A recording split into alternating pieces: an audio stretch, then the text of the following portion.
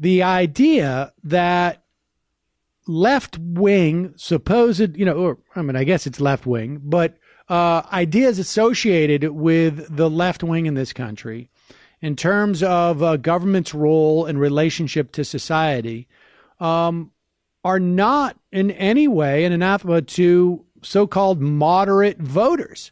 That if you look at the polling, there is broad-based support for things like Social Security. There's broad-based support for all sorts of government intervention into the marketplace that we have been led to believe for years was contrary to what a so-called moderate voter or even a conservative voter wanted. And data shows that's not the case. Why didn't we know this?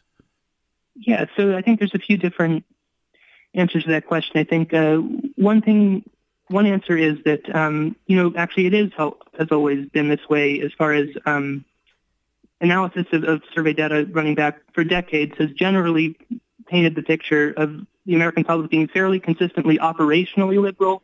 When you ask them about concrete policies, they tend to give liberal answers, whether the government should spend more on education, spend more on healthcare, tax the rich. But symbolically conservative, if you abstract the positions and say, like, do you like limited government or whatever, that they would answer conservative when it's posed abstractly. They have a symbolic attachment to conservative rhetoric, but not to conservative policy on economics. But then again, like we said before, these culture war issues, conservatives do have an upper hand with some voters on, and it isn't impossible for them to wed those various cultural and racial resentments to, an upward redistributionist economic agenda by painting, transfer programs as giveaways to these undeserving minorities. And that is a factor that facilitates that. But even with that said, I think let's remember that Paul Ryan, when he was the vice presidential candidate in 2012, campaigned against Barack Obama's Medicare cuts. And right. Ultimately George W.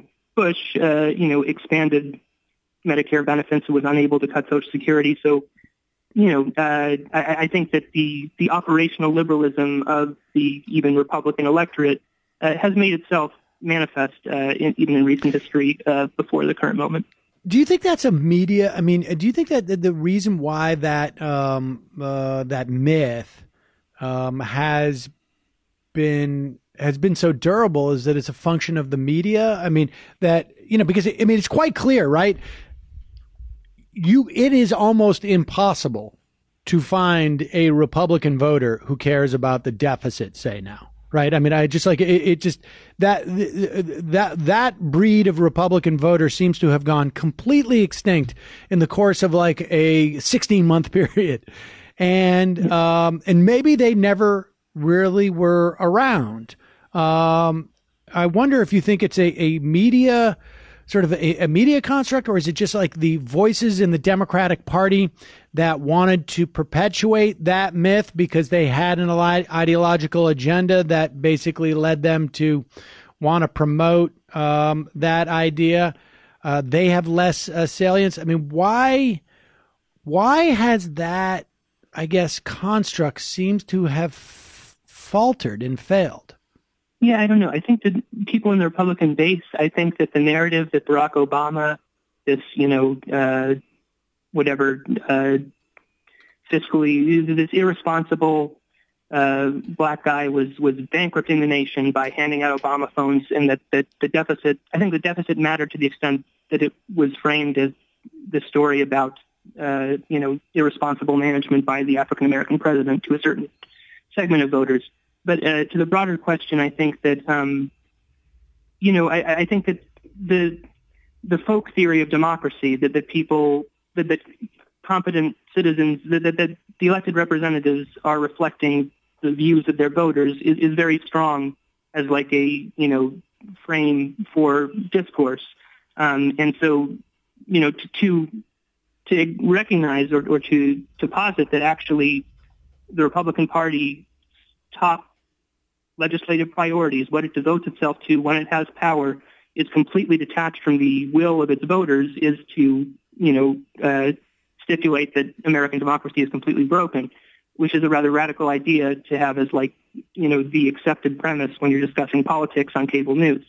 And so I think that plays into it, that there's just we want to believe that our democracy works, and therefore these people who are voting for elected representatives who continually cut taxes and try to cut their benefits, that must be what they want.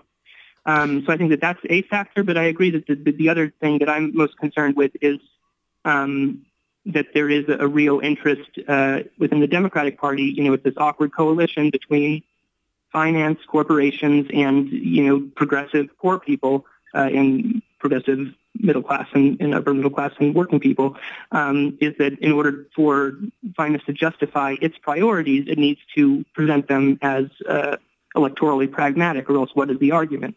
And we saw this, just a couple weeks ago with the bill, that loosened regulations on Wall Street.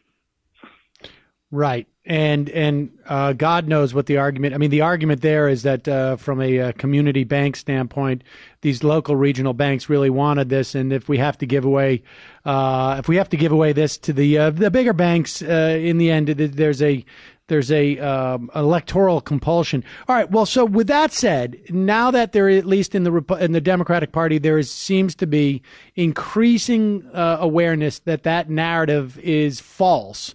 What is the radical proposal that moderate Democrats should be running on that you suggest? Right. Well, so I think just an illustration of how politics does not work, as pundits tend to suggest, is the fact that Kirsten Gillibrand recently came out in favor of a federal jobs guarantee, which is a policy that has a long history on the Democratic left. Huey Long, the populist demagogue in the 30s, put it in his Share Our Wealth plan, which was like a far left alternative to the New Deal. Martin Luther King endorsed it, and it nearly became law under Jimmy Carter, but ultimately the Carter administration took a right turn and sort of, then our country did, and it disappeared off the face of the debate. But basically how it works is that the government would guarantee a job to anyone who cannot find it in the private sector, and that doing essentially public work, so that there would be local offices that would define what a community's needs are, what basic, simple work needs to be done. The streets can be cleaner, childcare, whatever, and that this would be an office that you could go to if you don't have a job and apply. And what this would do is be like a more effective, bulletproof minimum wage, because any worker in the private sector would know that, I can, if I'm not treated well here, the federal government does provide a minimum standard of job, which is not just wage, but minimum benefits and minimum scheduling security, and everything, and that this would give every worker in the private sector the ability to walk off without risking, long-term unemployment.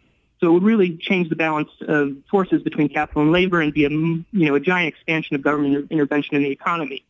But so if the world worked as, the Blue Dogs want us to think, if politics did, this would have no support among conservative voters, because it's like, you put it on a left-right axis, it's way to the left. But people don't see it that way. And the idea that the government has a responsibility to provide jobs to voters is like a totally mainstream idea. And the idea that one way to do this would be for the government to just directly give jobs to voters makes a ton of sense. And so there was recent polling by Data for Progress, this new progressive think tank, that showed that they took a recent national poll from the Center for American Progress on a job guarantee, and were able to, through demographic modeling, project the level of support from state to state. And they found that in rural zip codes, this proposal has 67% support. In urban zip codes, it has 69% support. It has one of the lowest differentials between urban and rural support. Well, Eric, we're out of time, but this is something I want to invite people to go check out your piece, the radical proposal that moderate Democrats should be running on. 67% in rural districts, 69% in urban districts, and it's a great policy. There's no reason not to. We got to take a break. Eric, thanks so much. We'll be right back. Sam Seder, Ring of Fire Radio.